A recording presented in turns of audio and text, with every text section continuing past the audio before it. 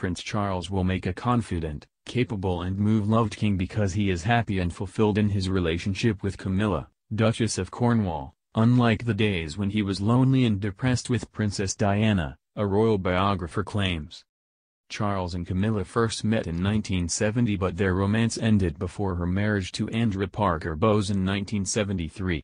However, their reignited affair began in 1986 and went on to be seen as a driving factor in the breakdown of Charles' marriage to Princess Diana.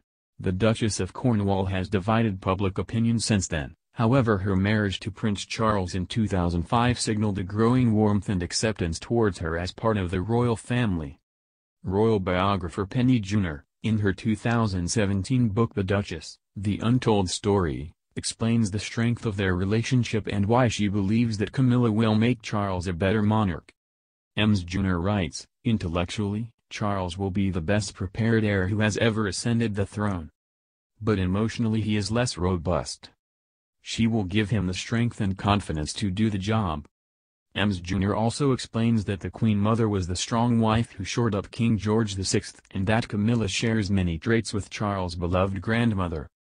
Ms. Junor writes that, compared to the era of Charles and Diana's deteriorating marriage when the Prince of Wales was lonely and depressed, he is now happy and fulfilled with Camilla, which makes him a better prince and father. She continues, "When the time comes, it will make him a confident, capable and I believe much loved king. Without her, there might have been a very different outcome."